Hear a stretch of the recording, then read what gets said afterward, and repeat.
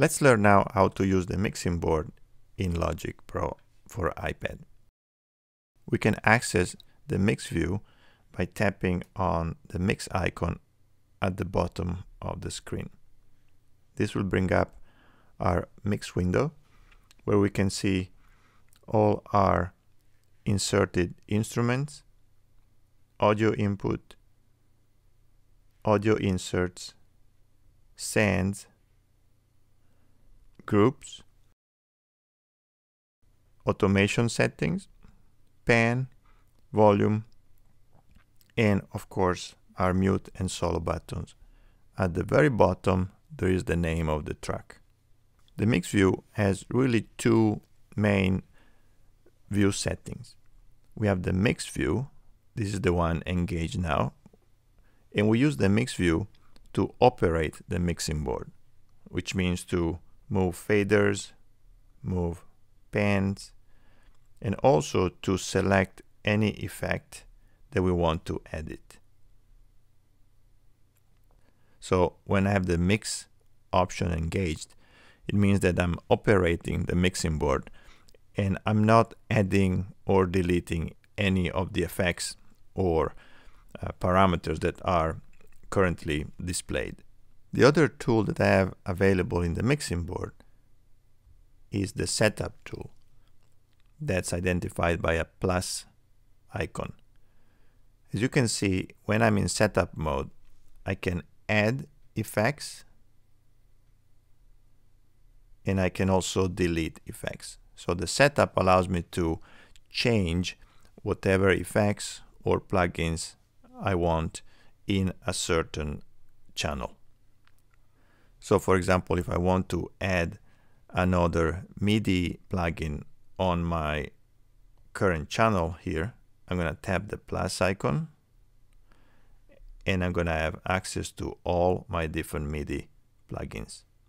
If I want to add an audio effect, I'm going to tap on the plus icon on the inserts and I have access to all my insert effects. The Logic ones, but also my audio units.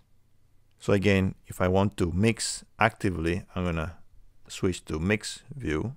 If I want to change any settings on the mixing board, I'm going to switch to setup mode.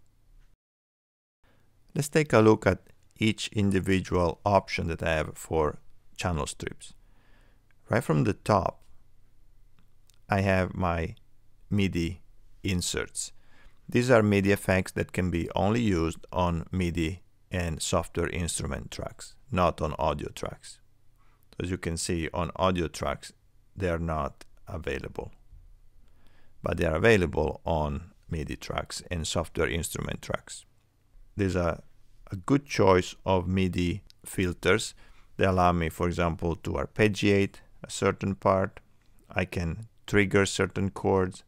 I can modify MIDI data. I can modulate MIDI data. So there's some really good options there that simplify your MIDI handling, but they can also be used as a creative process, like for example, the arpeggiator or the modulator. So those are really exciting MIDI plugins that you should definitely explore. The next slot available is for either the software synthesizer inserted on a MIDI track.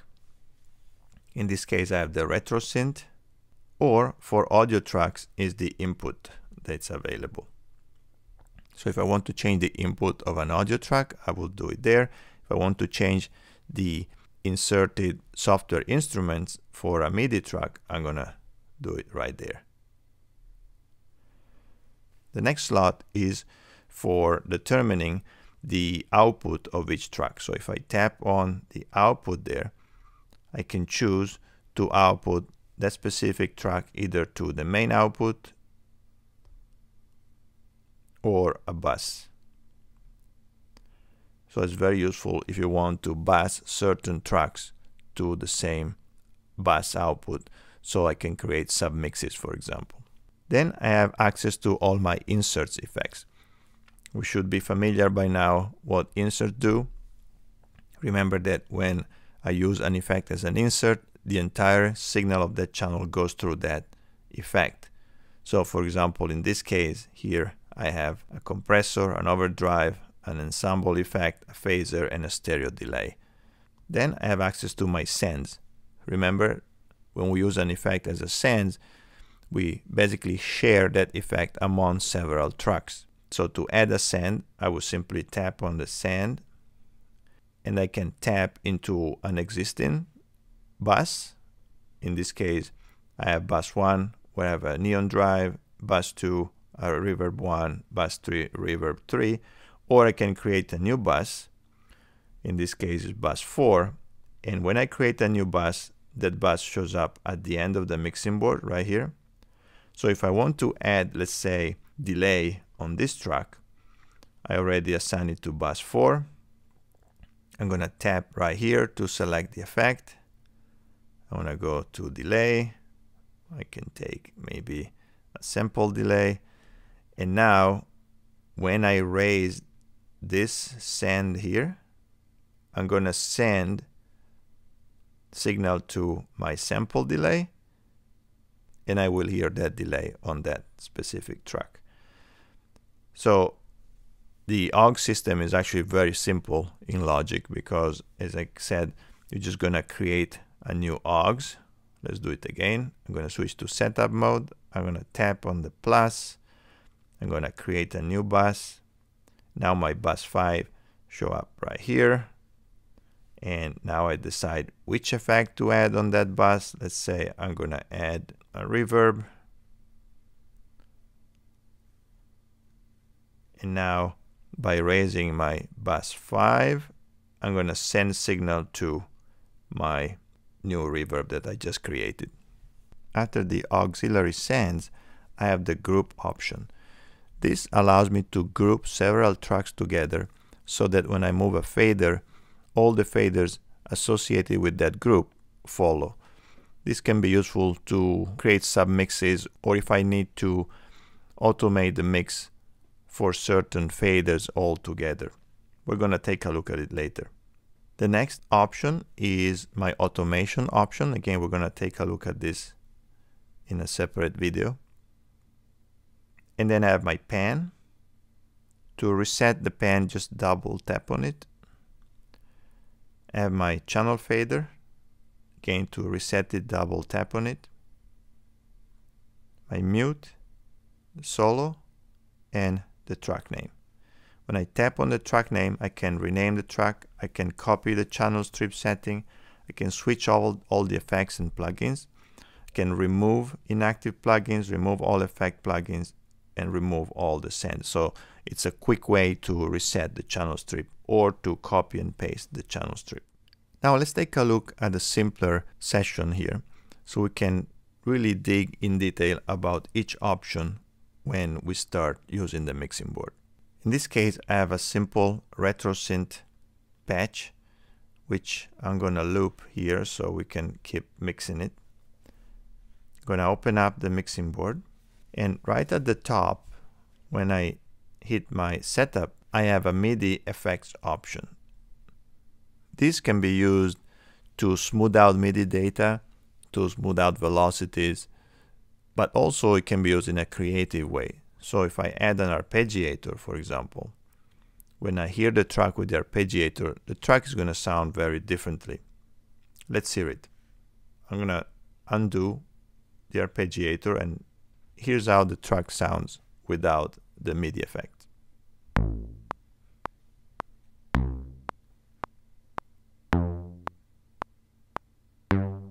So very simple.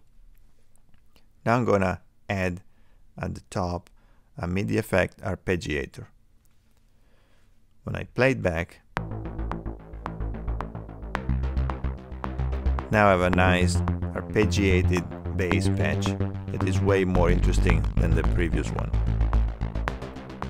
Remember that if you want to edit that arpeggiator, switch back to mix mode and tap on the arpeggiator, and now I have all the parameters of that specific effect available here. I can change the rate.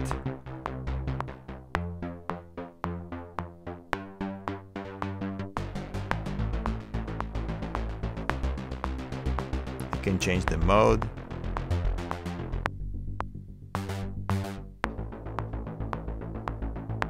So there are many parameters that you can play with, but you can see the effectiveness of using MIDI effects for a certain track.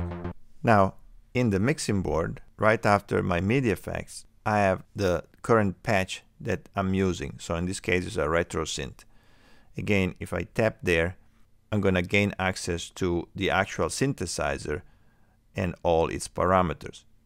Right, so this is the current patch.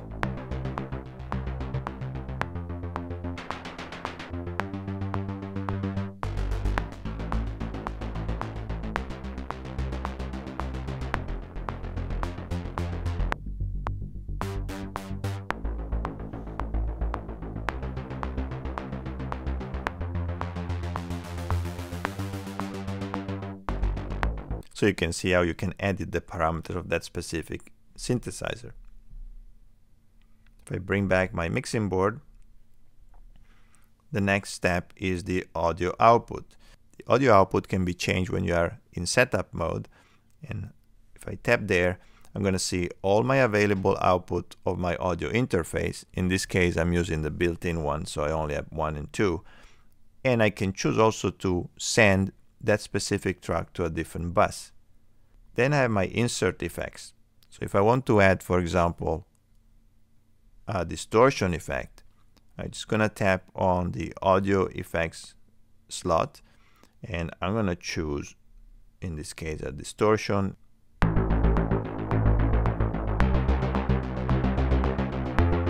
Again, if I want to edit the parameters of that specific effects, I'm going to switch back to mix and tap on the distortion slot. And here are my parameters.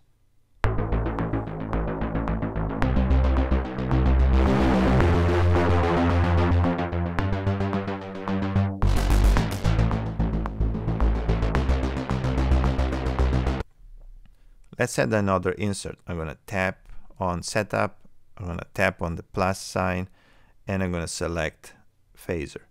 So now I also have a phaser inserted on the same channel. And again, if I want to change the parameter of that phaser, I'm going to switch back to mix, tap on phaser, and here are all my parameters for the phaser. If I want to add a delay or a reverb, for example, I'm going to switch back to setup. And while I can insert those as insert effects, it's better to use them as sends. So I'm going to just tap on plus sends. I'm going to create a new bus. That create a new aux channels right here. And on the aux channel, I'm going to insert the effect that I want to use. Let's say a stereo delay. Now, if I want to add some stereo delay to my current channel, the only thing I need to do is to switch back to mix and use my send here to send some signal all the way to my stereo delay.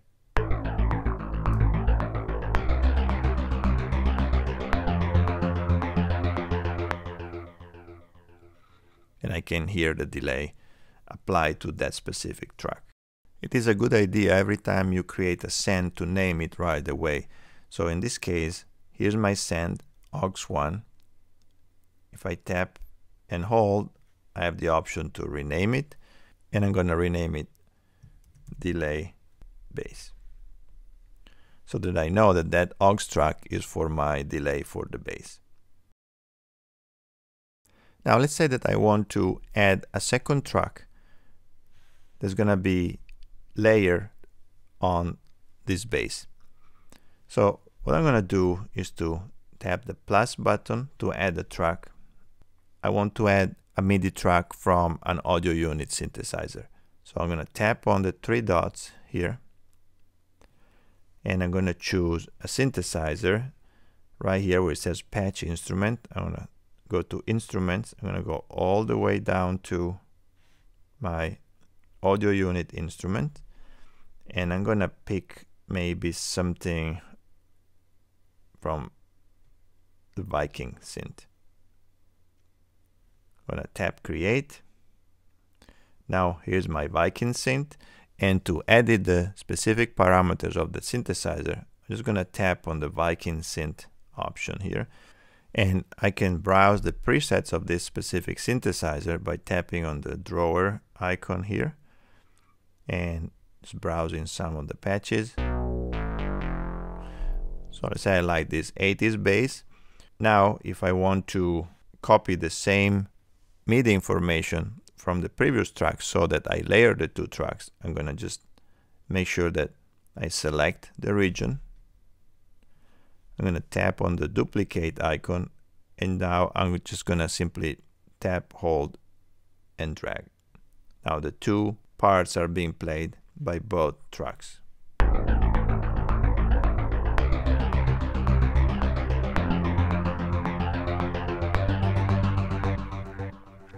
Now I did this because I want to show you how to group tracks. So if I want to have these two channels grouped together so that when I move a fader, they both move, I'm going to go back to my mixing board here. And where it says group, under the setup icon, I'm going to tap there. I'm going to create a new group. And I'm going to call this group bass. And here I can choose what this group is going to be used for. It can be used for editing, for record, for input, for color track. That's kind of up to you. I like to have them sharing the same color. Definitely the editing section. And so now I'm done for this track. I can see that track 1 belongs to the group called bass. Now the only thing I have to do is to tap on the track 2 and say assign that track also to group 1 bass. And I can see down here that they both belong to bass 1. So what happens now is that when I move a fader, they both move together. Now you can decide what moves together. Now to do so, you're gonna tap on the 3 dots here of the group, switch to automation, and here's gonna tell you what that group is gonna be able to control for all the tracks belonging to it. So I can also have the pan if I want, mute, solo, sends, or individual sends. So it's really cool because you can really decide granularly what each group controls for each channel. So now my two faders work together, and if I do a little bit of automation, I can just move one fader and the other one will follow. There are only a few items left on the channel strip that we need to learn more about. I'm going to talk about the automation in a separate video, but the pan is very easy to understand. I can move the track left or right, and again double tap to reset the channel. I can change the volume with the fader, double tap to reset it, and then I have my mute that mutes the track, or solo that solo that track. At the bottom, as I mentioned, if I tap on the name of the track, I have access to all these options that allow me to deal with the full channel strip. I can copy, paste it, I can reset it, or I can delete the channel altogether. So as you can see, the mix window in Logic Pro for iPad is really advanced. I can do pretty much anything I can do on Logic Pro for my Mac. And it gives you a lot of freedom and a lot of creativity when it comes to mixing.